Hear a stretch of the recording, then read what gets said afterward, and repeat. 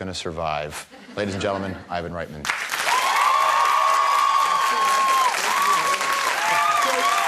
You're here. You're finally gonna get your star. You're finally gonna get your star in the Canada's Walk of Fame.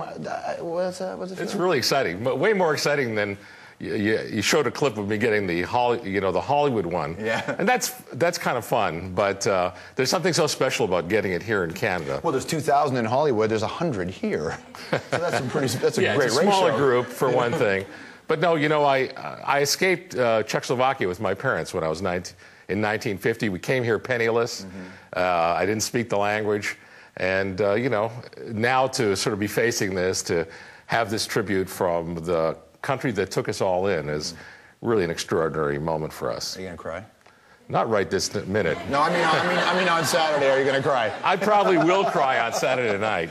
I'm a real softie. Well, you know what's interesting about, your relationship with this country has been, you've always made movies, always worked with Canadians and all that, but there was a long time when people thought you left Canada, but you always worked with Canadians. That's right. Ghostbusters might as well have been a Canadian film. Exactly. And people are always asking me, so what makes Canadians so damn funny? I don't know. You're like, I really don't know. From Czechoslovakia. I think it has to do with, this kind of inferiority complex that a country, even though we're technically larger, there's only 20-something, 5 million of us here, next to this other country with 250 million. So there's something about being from a smaller place that makes you more polite and makes you sort of look at things, and then you want to sort of get even by making fun. Well, no kidding. When you had this string of success that obviously continues, but there was that, the Meatballs run, you're looking at Stripes, you're looking into Ghostbusters, all those movies that became so big and were so funny. When you're making movies like that, old school in your part, do you know, can you get it? Because you hear actors always say they have no idea if the film's any good. Does a producer or a director, do you know? Well, I remember... You don't often know. You hope. You pray. But I remember the very first day of shooting of Ghostbusters. It was actually a pre-shoot, and I was standing on the corner of Madison Avenue and 61st Street, and I saw around the corner came, Dan Aykroyd and Bill Murray and Harold in their outfits, those beige outfits with the proton packs. It was the first time actually, because Bill Murray actually arrived from France that morning, and we threw them into wardrobe. So it was the first time I saw the three of them in their outfits. And here they come down Madison Avenue, and there was just something so extraordinary about that image.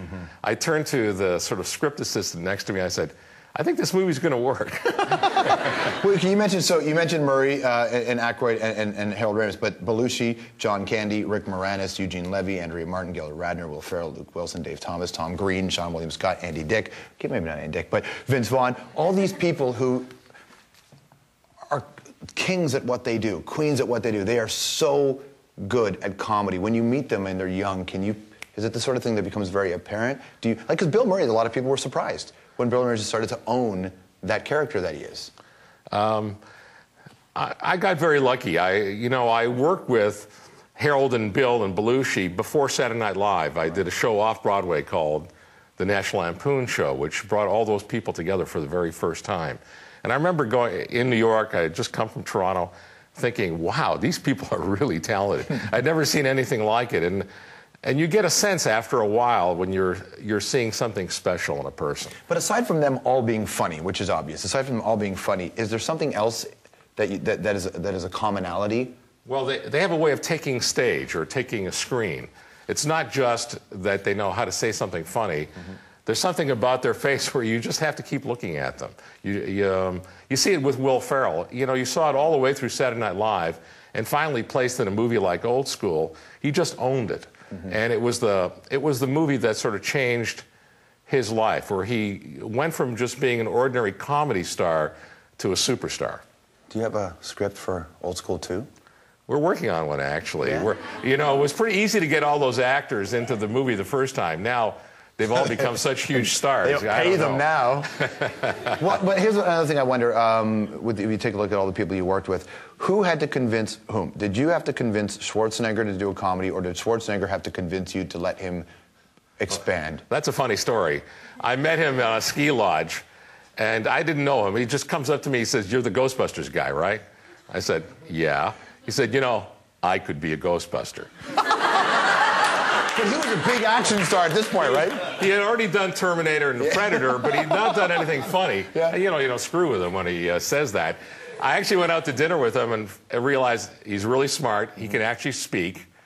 He speaks English. Yeah. And very, very well. And he's smart as hell and very, very charming. I mean, he's the governor of California, you may have heard, and for good reason.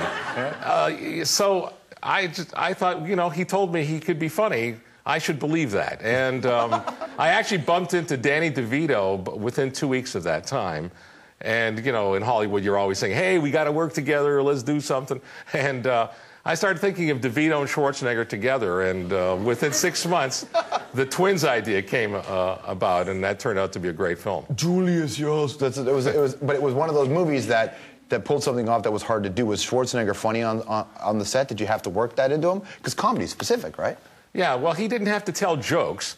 He just had to be honest as an actor. You do the same thing you do in a dramatic film, but you try to get, the right situation where the combination of the situation and the character creates comedy. Mm-hmm. I went and saw the opening, the opening in Toronto of Trailer Park Boys, the movie, and I love movies. I go to movies. You see a lot of screenings, premieres. When the cast of Trailer Park Boys walked into the theater, they got a standing ovation, which happens. But then when Leahy and Randy walked in, they got heckled and booed. Well, they're the bad guys. Yeah, but Liam Neeson doesn't get booed when he's the bad guy. There was this relationship with the characters. How did you, when you decided to make this film, this Trailer Park Boys movie, like, did it get presented to you, or did you call these people? Well, I knew about the Trailer Park Boys. I'm always looking for fresh comedy voices.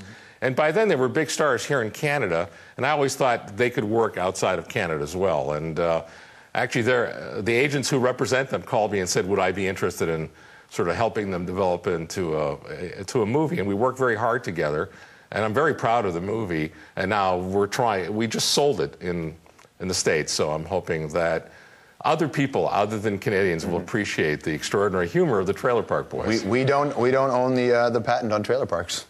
They are big all over the place, yes, aren't they? They are. You also had a big... I own a couple, by the way. Hollywood has been good to you, has it not? So you think it'll go over fine there in America? I hope so. I think the story is, it's a family story, right? Mm-hmm. Yeah, I guess technically it is, in a weird way. You had a big weekend with Disturbia. Disturbia was a movie you worked on as well. We produced that, and we had 3 #1s in a row, which is very unusual. Mm-hmm. And Shia LaBeouf, actually, I met right here in Toronto at the Toronto Film Festival 2 years ago. We had just bought the script, liked it very much, and it starred this young man. I said, I think I've got the script for you. You'd be great for it. And it's turned him into a real big movie star. He's good. When Transformers comes out, he is going to have an enormous year. Yeah. It's good to see you, Ivan. Thanks for coming on the show. Such a pleasure, George. All right. Ivan Reitman, congratulations on finally getting your star on the Walk of Fame. All right, more to come on the hour tonight, my friends, including this. All right, so much more goodness to come, including our green